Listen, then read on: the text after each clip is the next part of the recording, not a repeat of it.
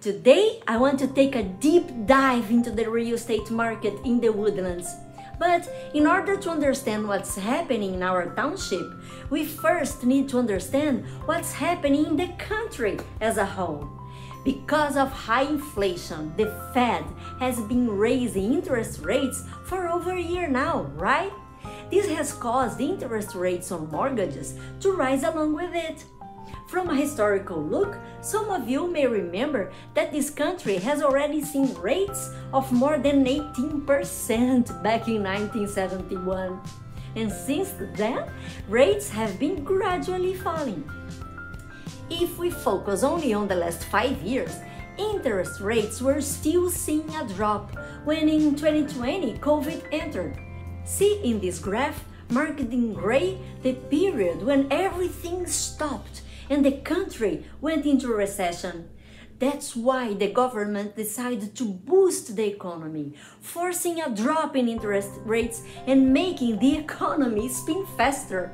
For this reason, we reached unbelievably low mortgage rates, as low as 2.65% in early January 2021.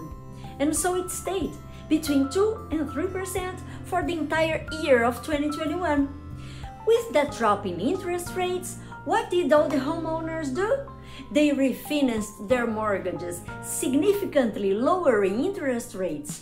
Today, over 74% of homeowners have interest rates lower than 5% interest on their homes. But I need to talk about another aspect: affordability. In 2022, due to the supply chain issues caused by COVID, inflation began to rise, and with it, the mortgage rates. We reached just over 7% in October 2022, when the real estate market practically stopped.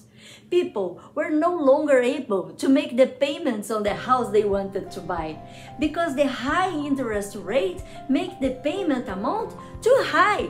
Notice in this graph what happened to the cost of a medium-priced home over the last few years. So you see that house that would have cost you over $1,000 a month in early 2021 now costs almost twice that amount. While in the previous 10 years, the cost of a mortgage payment was approximately 15% of the salary, in 2022 it increased to 24%, making it very difficult to fit payments into the budget. Because of this, by the end of 2022, buyers froze. See in this graph what happened to the volume of sales in recent years. In 2020, the Woodlands recorded almost $1.4 billion in sales, with sales of 4,850 units. Watch how beautifully this blue line grows throughout the year. In 2021, represented by the orange line, sales rose to almost $2 billion in revenue, with a total of almost 5,000 units. In 2022, the gray line, the year started pretty well, but with the increase in interest rates in the middle of the year, there was a huge drop in sales as of July 2022, finishing the year with a total of $1.5 billion in sales, with 4,100 homes sold. Note the 2023 green line, which started out quite cold, literally speaking, is finally warming up little by little. But then you ask, will the market go back to what it was? Home inventory is historically low, with sellers feeling trapped by their current low mortgage rate on their homes.